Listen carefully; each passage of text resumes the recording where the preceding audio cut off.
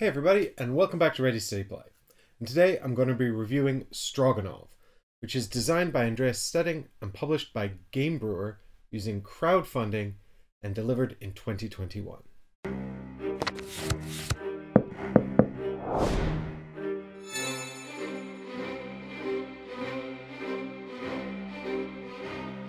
So one of the reasons I'm reviewing Stroganov now is that it's back on GameFound and you can get it along with some new modular expansions and a big box edition as well. This is the deluxe edition from their original crowdfunding campaign, and with some extra bits that you had to get later, which they released. It was a whole thing, don't worry about it. The main thing is that I backed this with my own money, and it's not a review copy, and if you like the table I'm filming on today, that is a game topper, which you can find a link to in the description down below. So Andreas Stedding designed Hansa Teutonica in 2009, and then has released a whole bunch of other games, which includes Firenze, Norabek, The War of the Buttons, the Stoffer Dynasty, Gugong, and Stroganov. Now, I've only actually played Hansa Teutonica, Gugong, and Stroganov, so I can talk a bit about those other two during this review, but I can't talk about any of the others. Although I do have a copy of Stoffer Dynasty, I just haven't played it yet. And the artwork is by Maciek Janik, who's done a bunch of stuff as well. Oak, which was a 2022 Game Brewer release, and the reprint of Pret-a-Porter from Portal Games. So Stroganov is a competitive Euro game for 1 to 4 players. Its weight is rated at 3.27 on BGG, which feels about right. It is a Euro game that lasts for 4 rounds, and then it's over. I reckon the game is about 40 minutes per player, and it's a very mechanical Euro game, so familiarity with the hobby will probably lend itself to learning the game quite quickly. If you are new to the hobby, there's probably better options to get involved in, but actually if you're looking to escalate from sort of middleweight Euros into something a little bit heavier, this is probably a very good sort of escalation point. I reckon thanks to the comprehensiveness of the information on the board, you could probably teach this in like 20 to 30 minutes. So what I'll do now is I've set the game up for 4 players, although I've only put out 1 set of player pieces, and I'll give you a rundown of the rules. This will actually probably be quite comprehensive, just simply because the game kind of lends itself to that. So if you want to skip straight to the review, you can find the link for that in the description down below. Otherwise, stick around as we go through the rules of Stroganov. In Stroganov, we are members of the Stroganov family. We've been hired by the Tsar of Russia to explore eastwards into Siberia and to develop our empire from this uncharted territory. We'll take our Cossacks and we'll go exploring through these new lands of Siberia, hunting for furs, as well as capturing territory along the way. We can also build outposts as we go to help us interact with the various villages and encampments we come across, all the while trying to fulfill the wishes of the Tsar and keep him happy. At the end of the game, the most influential Stroganov with the most power will win. So I've already set this game up for 4 players, but there's only 1 set of player pieces here. Up here on the board, you can see various pieces of useful information, including this game track here. This token will move along, and when it gets to the final space, the game will be over. Below is a shorthand for endgame scoring. Below that is the marketplace where we'll be trading things. Over here are shorthand reminders of all of the basic actions in the game. Wherever you see this silver icon, that's a basic action. Moving to the right, we have here an entire turn, which shows 3 phases of player actions, which are all shorthanded here that we'll look at in a minute.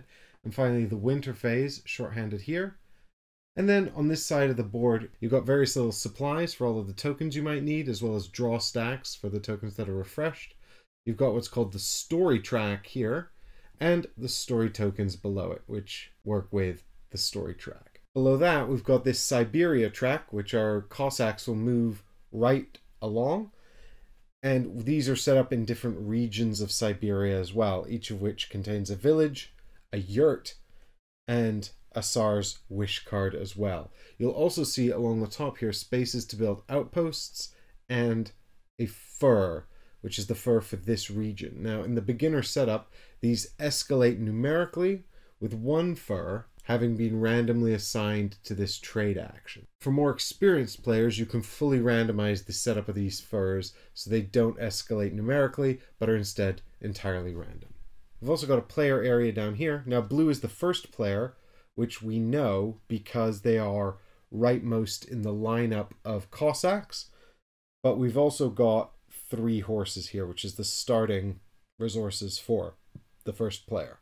You also get to start with an outpost, a coin, a fur, which you will have drafted, along with this starting wish card as well. We've also got some more outposts here, but we don't have them yet. They're separate, and we need to acquire them. You can see here as well, we've got a trophy track, and if I flip the board over, you can see a different one. This is the symmetrical trophy track that everyone has, and this is the asymmetrical side of the board, which I've used in this setup. So up here we can see the season track here, and we start in the spring of the first year.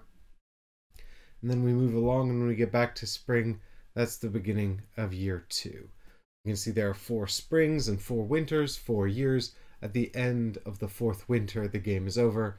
Final scoring will take place, and that will be the end of the game. There is a B above the 2nd winter because at the end of year 2, if there are any cards and tiles from the A set still on the board, remove them from the game and replace everything with cards and tiles from the B set. Down here you can see the final scoring. Wherever you see this shield icon, that's going to be points, which we'll track on this victory point track up here. Whenever you see this gold symbol in the game with a number on it, that's going to be points that you score right away. So this is immediate points, and this is endgame scoring. These are all the things you're going to get endgame scoring points for. But we'll learn all about endgame scoring towards the end of this explanation. Each of the 3 action phases in a year, spring, summer, and autumn, are all resolved in the exact same way. You can see that over here on this very handy player aid here. So this is spring, summer, and autumn. This is telling you exactly what happens. So during the action phase, each player will be forced to move along the Siberia track. And this means that their Cossack will move 1 or 2 spaces at least, and that you can pay horses to move additional spaces. 1 horse will allow you to move 3, 3 horses will allow you to move 4, and 6 horses will allow you to move 5 spaces. After that, you will get to take 1 basic action, and this is a shorthand for the cost of hunting, which is a basic action. And then after that, you may take a 2nd basic action, or you may take an advanced action for free. After that, you may take another action, which could be a basic action or an advanced action with a cost. Over the course of the game, you're going to need horses for lots of things. Moving, hunting for furs, buying furs, and building outposts, all of which are really important. So horses are basically just a currency in the game, but there's a lot of demand for them at different times. So the action phase starts with a mandatory movement of 1 forward. You may elect to move an additional step as well. You can then pay horses to move further along the Siberia track. After that, you'll do a number of actions, and then that will be the end of your turn. And it's recommended that you set your Cossack on their side once your turn is over to note where you are on the Siberia track, and also that you've completed your turn. Subsequent players will continue from rightmost to leftmost. That's how the turn order in this game is managed. This means that over the course of play, the turn order might change. For example, if another Cossack overtakes one they were previously behind. This also sets up the turn order for the next season or phase. Now, your positioning in the different regions here on the game board is really important, and you'll see why that's going to be something that you're going to have to really think about over the course of your turn as we continue through this explanation. So once you've resolved the movement of your Cossack, then you get to take a basic action. There are 5 basic actions in the game. The 5 basic actions are take a coin, move your Cossack 1 or 2 steps forward, or 1 or 2 steps backward. Take 4 horses. You may hunt once or hunt twice if you pay a coin. And finally, you may trade. So in this game, you can trade rabbit furs for either a coin, 2 movements on the story track. You may move your Cossack up to 2 forward or up to 2 back. We may take 3 horses. The hunt action is how we're going to gather the furs from the landscape tile that we've landed on. So in Stroganov, Siberia is divided into regions which contain 2 or more landscape tiles. When you end up on a landscape tile, you may hunt the furs that are currently on that tile.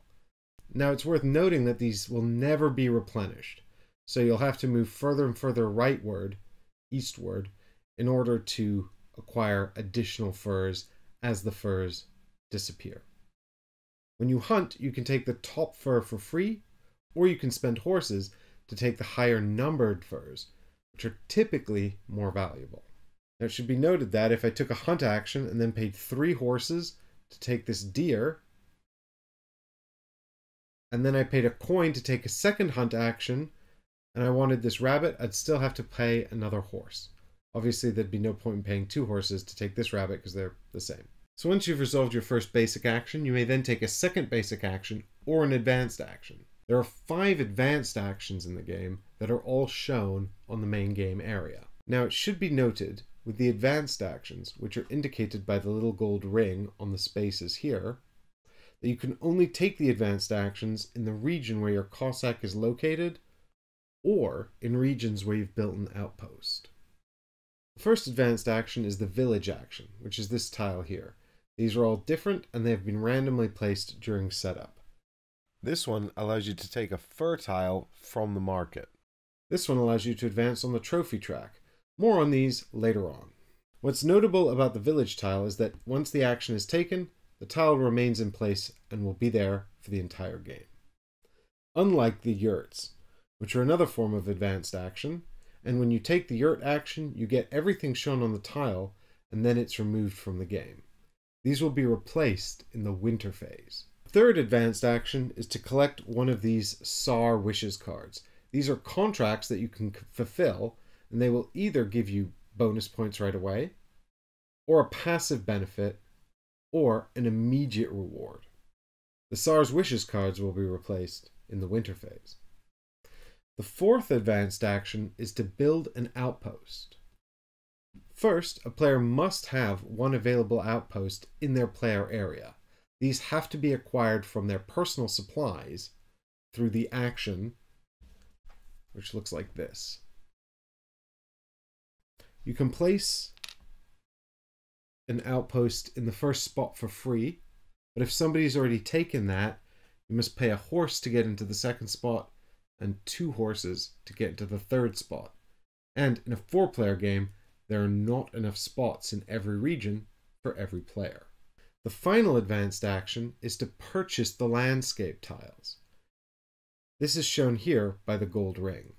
When you purchase a landscape tile, you must pay 2 furs plus an additional fur for every remaining fur tile on the landscape, as well as any tiger tiles that happen to be on the landscape. These furs that you pay must all match the fur cost for the region.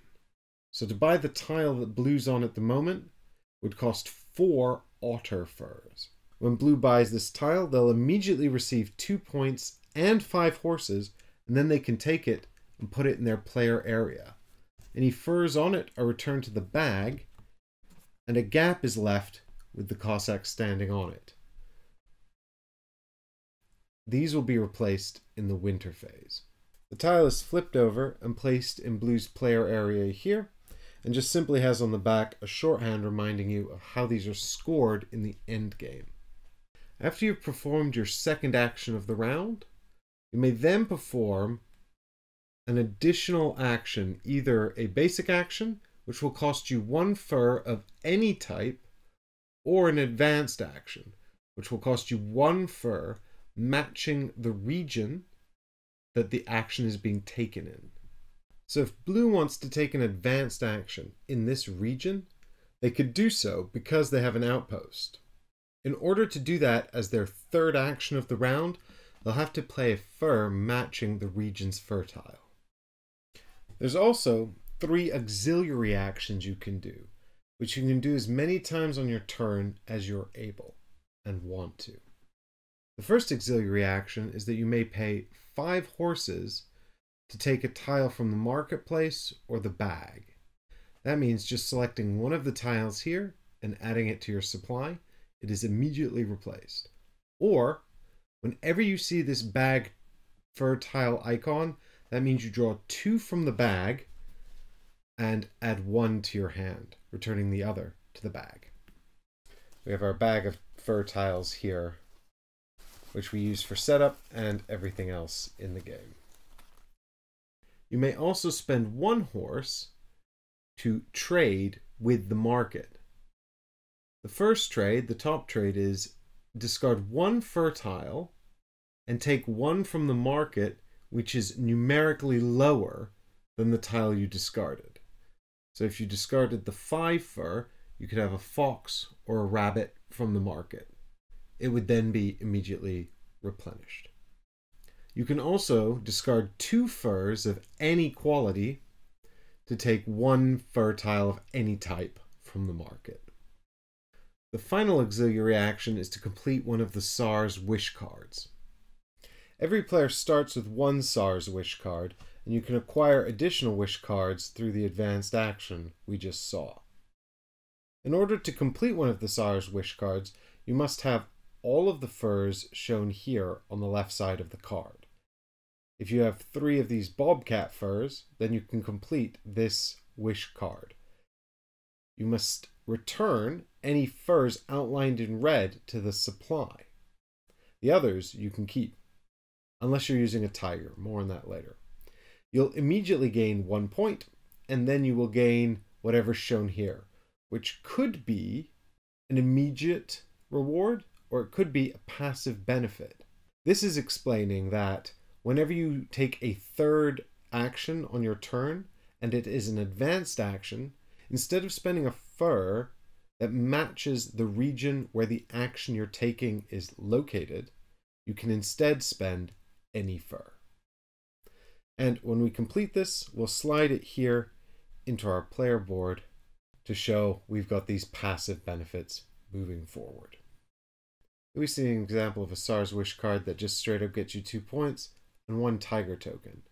Once you've taken the tiger token into your play area and scored the victory points, you can flip it face down. You won't need to use it again.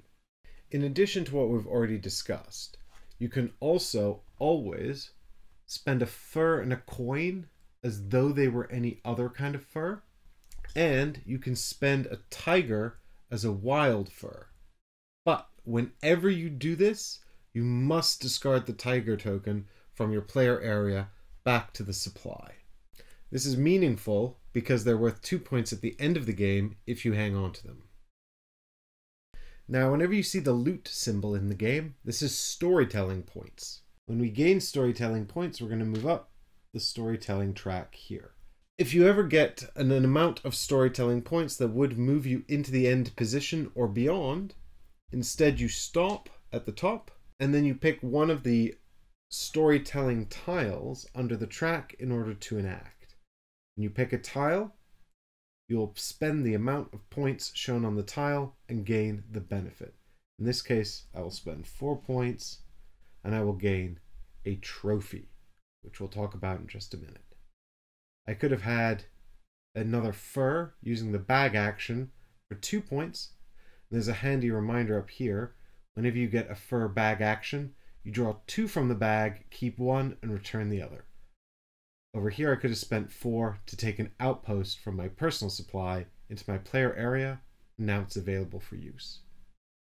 There's a little points reminder as well to remind you that at the end of the game, any leftover storytelling points are exchanged at a rate of 4 for 1. Whenever you gain a trophy point, this allows you to interact with your trophy track here on your player board. You may advance your trophy icon if you want, but you must pay any furs shown in the space that you're moving into. This means they must be in your supply and you must return them to the bag. Regardless of whether you choose to do this or not, after you can take a reward shown here on the right. So if I was here, I could have a village action, provided it's not the trophy action. I could have 2 storytelling points or 3 horses. When you make it all the way to the end, you can have 2 rewards from above this position, provided they're not the same. So I could, for example, take a yurt and then also take a fur from the marketplace and have 2 storytelling points. If I get further trophy actions, I can't advance on the track anymore, but I will still be able to get these trophy benefits. There's also endgame scoring based on how far you progress over the course of the game. After each player has had 3 turns, the season marker will move into the winter phase and will resolve it. The winter phase begins with everybody gaining 2 horses and then an additional horse for every banner that they've acquired. Banners are typically gained through taking the village advanced action. By taking that action, players can add a banner to their player area, which they'll keep for the rest of the game. Its only purpose is additional horses right now. Once that's resolved, if any player has any winter effects on their completed Tsar Wish cards, they can resolve those now. For example, if you've completed this card, you can have 2 storytelling points right now. If these ever move you into the 12th position or beyond, you stop in the 12th position and you gain the effect of one of the storytelling tiles, just like we saw earlier. Then the player who's rightmost in Siberia gains 2 additional storytelling points. Again, if they make it to the end, they resolve that as discussed. And then the player in second gains a storytelling point, and if they make it to the end, they resolve it as discussed. Finally, each player, starting with the rightmost on the storytelling track, will go through and will buy one of the leftover tiles for this year. So in this example, blue could buy any of the tiles, and they would go first. If they took this tile, for example, they would gain a coin and move back 2. Then it would be red's turn, and if they took this tile, they would gain an outpost and go back 4. Then it would be yellow's turn, and they could only afford this one. If they decide to take it, they'd gain a fur and go back 2.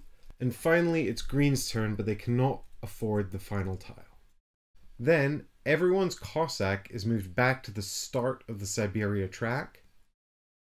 Any empty spaces in the Siberia track that are left because someone bought a landscape tile are filled by moving all the remaining tiles as far to the left as possible to close the gaps, and then filling in the new open spaces from the right from the draw stack of landscape tiles.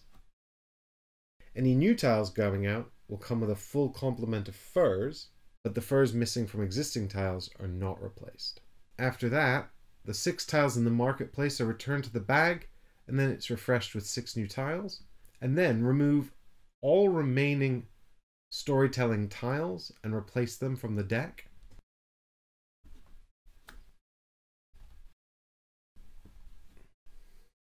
And then the yurts slide to the left into any available positions and are replaced towards the right. And the same is done with the Tsar Wish cards. So the yurts will slide to the left and then start to be replaced from the leftmost position. And it's the same with the Tsar's Wish cards. They'll all slide into the left positions, and then the leftmost open slot will be refilled from the deck. In the final year, you'll skip this last row of the winter phase, so just row 3, and you'll go straight to final scoring instead. This first icon is telling you that any completed Tsar Wish cards with final scoring on them will be scored now. For example, this one here will give you 1 point for every Tsar Wish you've completed. This one's going to reward you endgame scoring points for completed sets of landscape. If we remember the back of our landscape tiles here, they show you that a set of 3 landscape tiles is 3 points and a set of 4 is 6 points. And what you're looking at here are the types. So this one's a woodland type. And so we'd want to pair that with a swamp,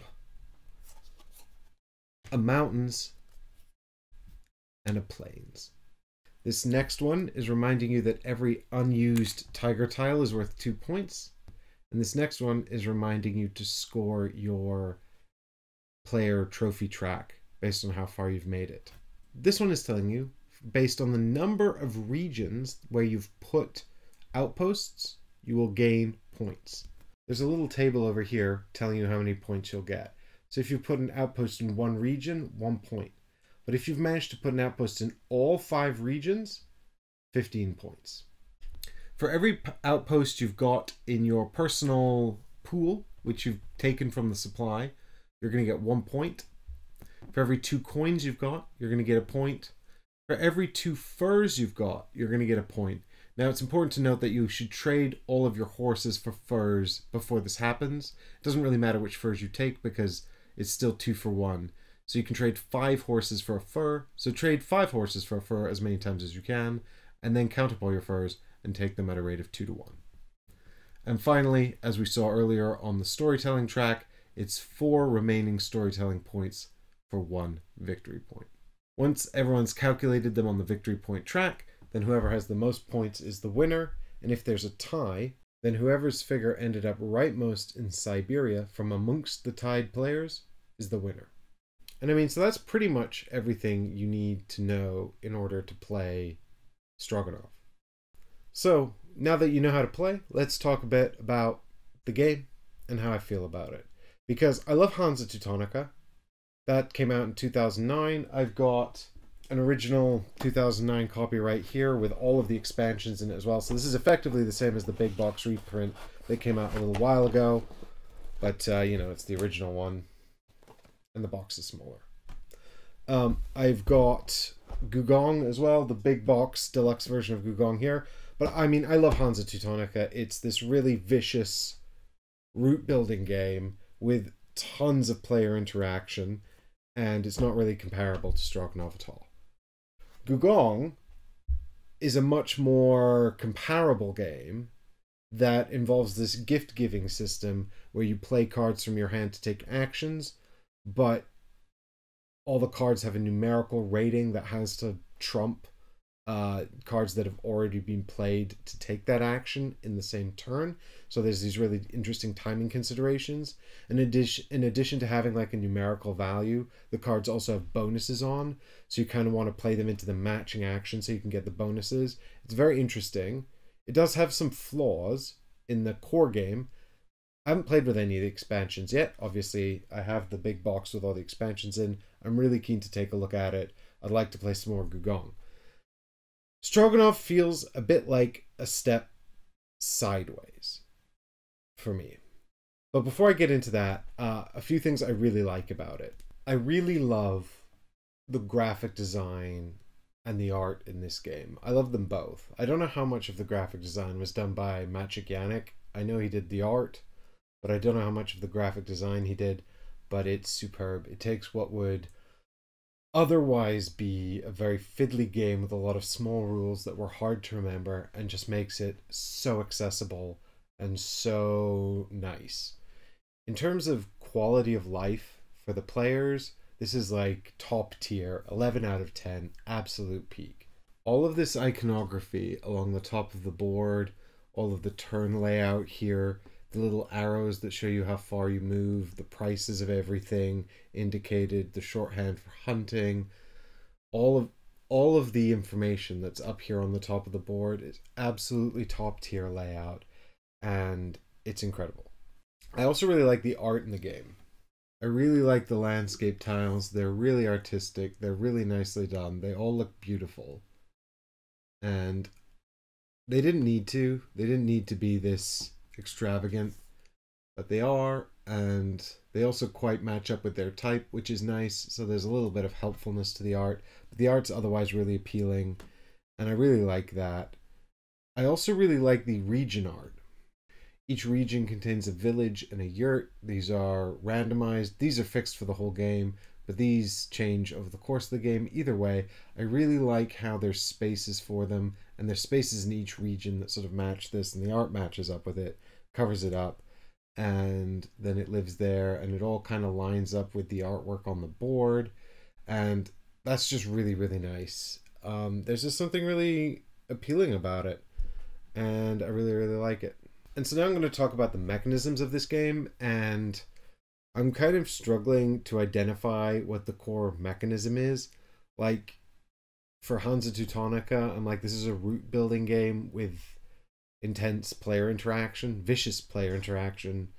Gugong, it's all about the gift cards and prioritizing the order you do actions in to make really interesting timing considerations. I guess in Stroganov, it's this Siberia track and how you're always moving right, and how these tiles get scarcer and scarcer as the game goes on. None of them are going to replenish unless players purchase the actual tiles themselves. And I suppose it's the Siberia track that really creates tension in your turn-to-turn decision making, because you must move at least one step forward, although you can then move a step or two backwards as well. As the game progresses, these early tiles are going to become scarcer, so moving eastward is going to become more critical. Being on the rightmost gives you some advantages. It lets you go first. It gets you some storytelling points in the winter phase. But really, the main advantage of being rightmost is more about the other players. For example, these yurt tiles are really good, and once someone grabs them, they're gone. And you'll notice that, there's 2 spaces in this region, for example. As you move rightward, there gets to be more spaces in each region as well. And interestingly, in this particular board setup, all of the outpost actions wound up in this rightmost region. Obviously, this is fixed for the whole game, so that's going to be quite game defining. This one will move left if no one gets it, but I suspect someone will, especially because, well, actually they might be more tempted to take the village action if they get all the way here, but in either case, it's not going to be available until later rounds. So that's interesting. There's a real temptation to get into the rightmost region and put your outpost out as early as possible. So, that's an advantage of getting along the track. But one of the things I'd note is the horse cost for advancing along the track. So if you'll remember, you get an extra step for 1 horse, 2 extra steps for 3, and 3 extra steps for 6 horses. That's really expensive. Like, as much as I want to make the Siberia track the sort of core device in this game, and I think it should be, the game still feels like a really tight resource management game. It's super tight. Obviously, there are 3 currencies in the game: money, horses, and furs. And all of them feel really scarce and really tight and really valuable. The money and the horses in particular feel like you never have enough of them, and that's because they allow you to be a lot more flexible and do a lot more things. With the furs, that's a little bit more of an interesting economy, because a lot of their value comes from what you can do with them, which is most typically getting to take extra advanced actions, getting to buy the landscape tiles, and actually completing the Tsar's wishes. So you need to have specific furs, really, to get value out of them. So you can collect a lot of, value 7 furs, but if you don't have anything to do with them, then it was kind of a wasted effort. And so one of the things, about the furs is that they're obviously numbered to indicate their value, and the bear itself, which is the most valuable fur, actually has 2 story points on it. So just by dint of getting this fur, you get 2 step ups the story track, which is nice. But the other furs themselves, even though 7 seems more valuable, if you don't have anything to do with it, then it's not really valuable at all, except that you could trade it for any other fur from the marketplace, provided the furs you need are present. So I think that can be a little bit of a miss heuristic there, because it's implied that the higher value, the higher the number on the fur, the more valuable it is. but its value is actually much more baked into how useful it is to you, which is really centered entirely around the actions you want to take, the landscape tiles you want to take, and these Tsar wishes cards as well.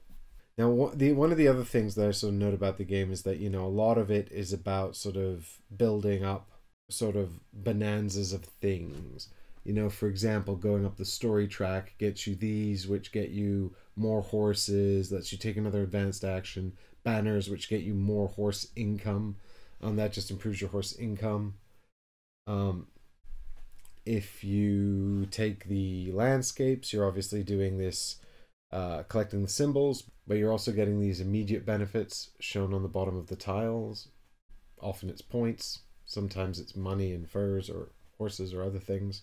And even when you're completing the Tsar's wishes, you're getting maybe story points or tigers or something else. So what this means is like everything gives you something that you can use to do something else. And so you've sort of got all these different bonanzas happening all the time, even though resources feel scarce and you never feel like there's an abundance. Every time you do something, it triggers something else, which leads you to some other part of the game. So it doesn't feel like there's a specific strategy you're pursuing.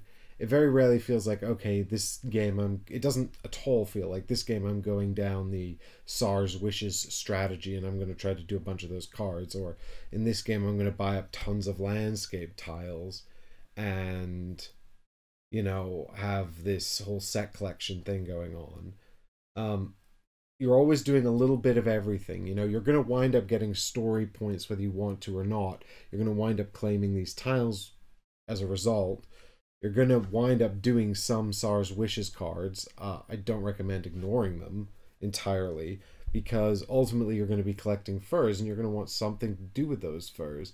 And the only really valuable things you can trade furs for are, you know, other furs. These minor things here, which has to be this fur specifically, or landscape tiles or Tsar's wishes cards. So in order to give the furs value, you have to inherently engage with these two concepts of the game. Oh, actually, no, you can also pay furs to go up your trophy track here, but that's just one fur in sort of numerical order. So again, that's just about sort of having that when you need it at the right moment. So when you get the trophy action, whether it's from maybe up here or one of the village markers down here or whatever, you have the right fur in place to make sure you can move up this track with your marker there. So the game never feels like you're pursuing a specific strategy. It always feels like something's happening which has triggered something else, which has allowed you to do something else, and you're making these sort of small improvements gradually, but you're never focusing on any one thing, and you wouldn't benefit from trying to focus too much on one thing anyway. But also you can't, because everything triggers everything else. There is a nice sense of escalation in the game, which I do like. The collection of the banners, improving your horse income. The placement of the outposts, giving you access to regions even when you're not there. And the acquisition of the passive abilities from the Tsar's wish cards. And also advancing on the trophy track and being able to get these. So that's really nice. So yeah, as you advance on this track and you unlock all of these passive benefits, there is a nice sense of escalation to the game. It doesn't feel like, you know, you're not advancing, which is really good, especially because you'll need some extra benefits as the furs down this end become scarcer, and you have to increasingly race the other players to get the new furs that are appearing in the eastmost regions. I do think that the scoring for the landscapes and the way the Tsar's wishes are fulfilled feel like a little bit of a ludonarrative disconnect. If they are rooted in theme, I don't really understand how or why. It doesn't really make sense to me that I need to collect 4 different terrain types, and that feels kind of like it's just set collection for the sake of it. I don't know why they actually have different terrain types and you have to get different ones. Maybe it's just to make it more dynamic, or so you don't just buy like the cheap ones at the start, although they're hardly cheap, and it's going to be entirely dependent on this, which could well be randomized if you're playing with the advanced setup. So I don't really understand the reason for that. And thematically, it doesn't make any sense really, unless the idea is you want to have lots of different land types, so you have a diverse kingdom. I don't really know. But that feels a little bit like it's sort of loosely veiled set collection. I don't fully understand why the Tsar wants to see 3 Bobcat skins. Maybe the idea is he wants to see 3 and then keep the nicest one. But that doesn't really make a whole lot of sense to me either. Maybe the idea is that that's the skin that's in fashion at that moment, and then it's constantly changing, which is, a commentary on the fickleness of the royal court or whatever, but it just feels like contract fulfillment, thinly veiled contract fulfillment. I did make a few notes about the elements of the mechanisms that I do really quite like. I really like that you're forced to move forward. I almost wish this one wasn't in the game. The action that allows you to move backwards. That feels a little bit like it undermines the whole sort of track idea. I really like this idea of being forced to move forward and then being unable to go back, but you can go back. You can actually go back up to 4 in a single turn if you want to, although it costs a lot of actions. I really like that there's not enough space for everyone's outposts. In lower player counts, these upper spaces are always available to players, so at lower player counts. At 4, there's always one space too few, which I really like. I think that's really neat. I like the contention for this, especially because if you can get all 5 spots, there's a big reward for it, which makes it quite interesting. It's also a game of scarcity. I like that you have to sort of challenge yourself to get the specific furs and specific combinations to do things. I do think that there's a little bit of a randomness to the furs that come out on the tiles and how easy they are to get. For example, if you draw a bunch of 5s and an 8 and you're someone who wants 5s, that's a real stroke of good luck. Whereas if you draw like a couple of 5s and then a bunch of 2s, that's a real pain because now you're going to have to spend a bunch of horses to get to the 5s or hunt all the 2s. Either way, it's either wasted horses or wasted actions, which is, a bummer. So that can feel quite random, which doesn't necessarily feel good in a game that's so sort of tight and Eurocentric, and there's not like a lot of mitigation for that. I mean, well, there actually is, but all the mitigation feels, again, very expensive or suboptimal. For example, spend a coin, make it wild. That's very expensive. The coins are so hard to come by and so valuable. And you've got the marketplace over here, but again, that is reliant on the furs you want being in the marketplace, and it's still reasonably expensive to, well, it costs a horse, right, which is less bad than a coin.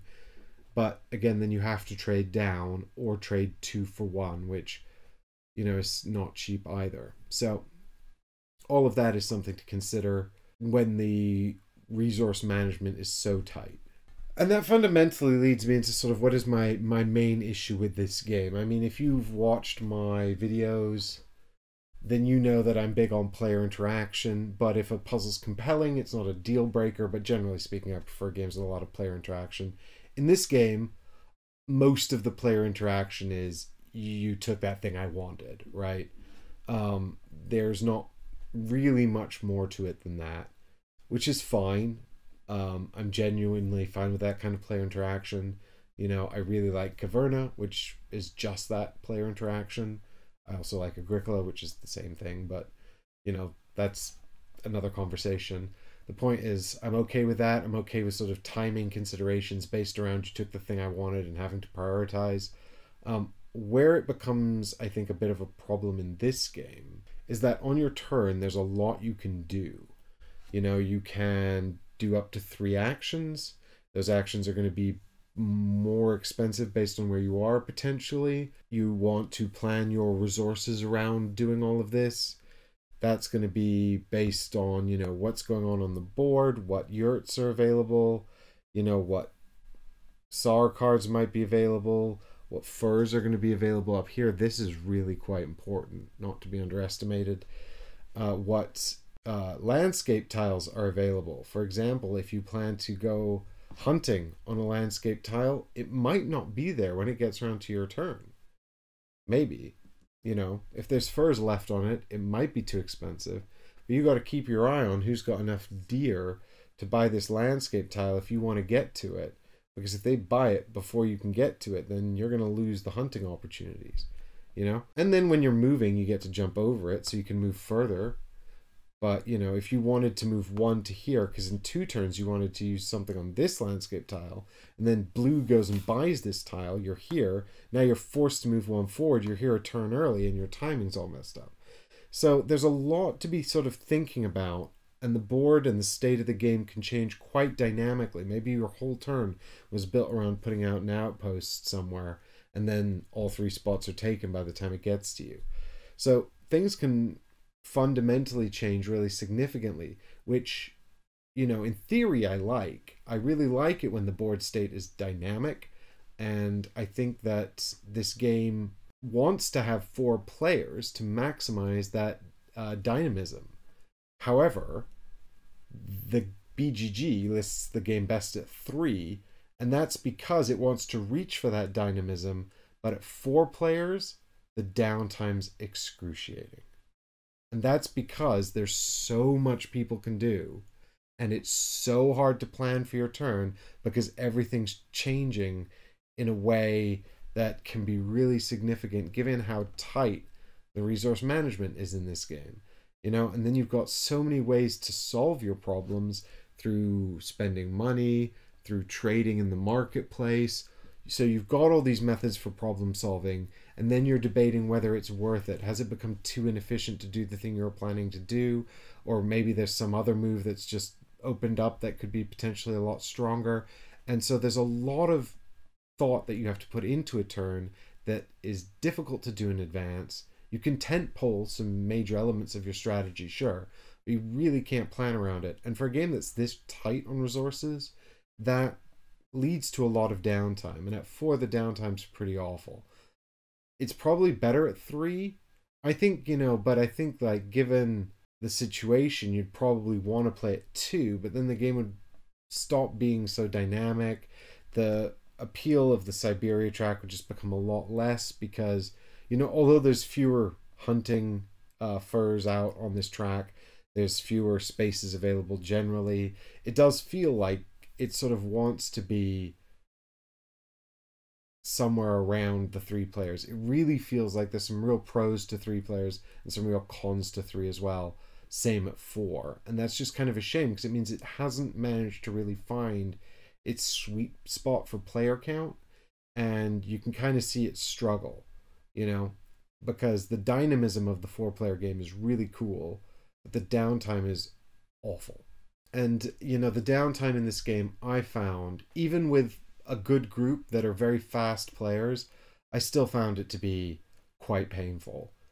And it's just not quite a compelling enough package or right at any specific player count to the degree where it's probably not going to stay in my collection. In fact, it's not. I'm going to move it on, which is sad, really, because there's so much about it that I do like. The artwork and the idea, the track idea and all that stuff. The setup and as a final note, the setup and teardown's a little bit of a pain. It wouldn't be a deal breaker if the game was really good, but the game's not quite there either.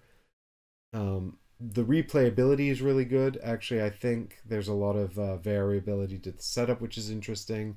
I think that the dynamics of the puzzle can change in quite an interesting way. Having the outpost markers up here, for example, was a twist on this particular setup that's interesting. The variability in these furs up here as well, I imagine, would make the game feel very different. I do think there might be a bit of an issue with sort of low-level heuristics around the value of furs, which the randomization of these tokens would make more challenging, which is why they recommend it for experienced players.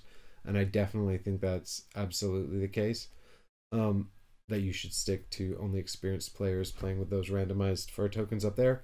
So in terms of the sort of the variability of the setup, really good. Lots of variability there. But one other issue I had was the lack, and touched on this earlier, which is the lack of distinct strategies. I think that the skill curve in this game comes from being familiar with the mechanisms, which is, normal, but particularly in this case, the familiar with being able to evaluate the value of the furs and understanding how, for example, limited access to the outpost supply, the tokens here, is going to impact the game, that kind of stuff. So there's not necessarily diverse strategies to explore here. It's more just like reading the randomized nature of the board state so you can mitigate against the challenges it presents, which is not, I think, the most interesting kind of skill curve. I much prefer it when the game is like, here are many different potential strategies to explore. And I think for that to be really compelling, there needs to be ways to specialize. And this game just doesn't have it. Like I said, you will wind up doing everything. You can't specialize, and it would not benefit you to try. So that's a bit of a shame. But otherwise, if the core gameplay excites you, then the randomized setup is going to make that feel at least reasonably different every time and offer some different challenges. So to summarize, I don't think there's any reasonable comparison to be made between Stroganov and Hansa Teutonica. That doesn't seem like a sensible thing to compare it to. It feels much more comparable to Gugong because they are both Euro games with many different action space opportunities and timing considerations. There's still not a lot of obvious comparisons between them other than their Euro games that use some standard Euro mechanisms like contract fulfillment and tracks. But they at least feel more comparable than Hansa, and I would much rather play Gugong than this. I've not yet explored all the expansions in that box, so I'm very excited to explore Gugong more. I'm not really excited to go back to Stroganov. I took a look at the new stuff in the big box that's up on GameFound. I don't think those modules are going to be particularly revolutionary in terms of my criticisms of the game. So I don't think that's enough to bring me back around to it. I think that fundamentally, if the mechanism that appeals to you about this game is this track and the sort of positioning on the track and how it's sort of difficult to move backwards, but you have to move forwards, and the sort of the timing of your positioning on this track, I think if that's something that really appeals to you, then there are better games that use sort of tracks in an interesting way.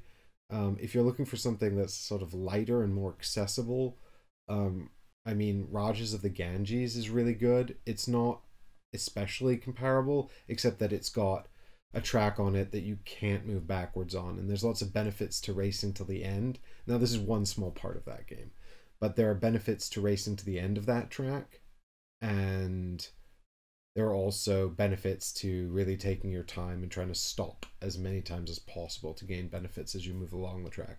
But it's a really solid game, and I recommend checking that out. The other one I would recommend, if you're really into this sort of like not dynamic track system, i.e. a track that's sort of fixed in ways that are designed to be puzzling. A much bigger puzzle would be Anachrony with its time track, where you send resources back in time, and then when you reach spaces in the future, you have to pay off the resources you sent back in time. And you can also go back in time to build cards from a marketplace that exists previously. So you can sort of shift your focus forward and back along the track as you move along the track, which represents time. It's a time travel game.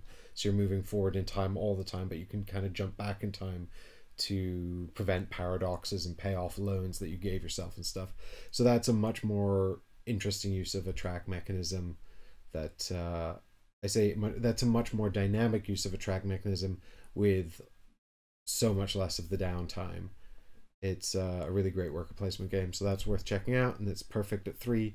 So it's found its sweet spot player count, which I think is really important. But Anachrony is quite a bit heavier. I think it's like a 4 point something, so quite a bit heavier than Stroganov. but worth it if this kind of track puzzle is something you're intrigued by. Anyway, that's it for me and Stroganov. I hope you've enjoyed this video. This was filmed on the Game Topper. You can find a link to that in the description below. The review content on this show is entirely funded by the patrons, without whom we wouldn't be able to have this editorial freedom to make the reviews we want to make and say the things we want to say. So if you'd like to support this kind of content, please feel free to go check out the Patreon, where we're constantly talking about what we should play on the show and the games that I should cover as well. If you're not in a position to support the show financially, that's completely understandable. Please consider just throwing down a like, subscribing to the channel, and if you thought this was useful, tell a friend. In the meantime, thanks very much for watching, and I hope to see you guys in the next video. Bye bye.